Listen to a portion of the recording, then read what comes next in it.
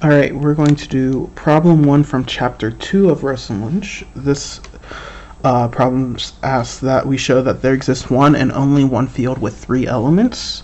So if we remember what a field is, we have to have an additive identity 0, a multiplicative identity 1, and if we're only going to have 3 elements, then we must have some other element. I'm just going to call it x for now.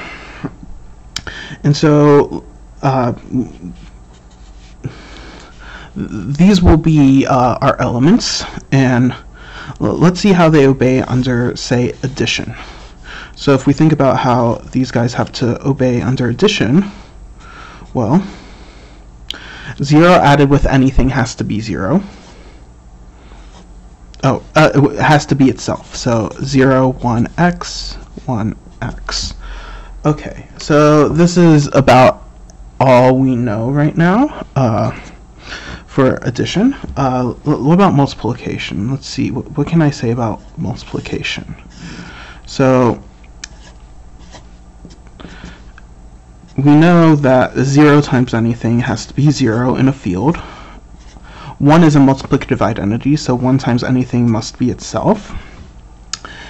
And now we see that if we look at x, what happens with x is x has to have an element that's not equal to 0, that when it gets multiplied by that element, it's equal to 1. So we have to have x times x is equal to 1. And so our multiplication table's kind of just set in stone from just looking at this. And as for addition, well, we can use the fact that if we look at the equation, let's see, how can we figure out what we can have here? So I guess maybe we have 2 cases, because we can have that this is either 0. So if we have that 1 plus 1 is 0, then we have to have that 1 plus x is equal to x.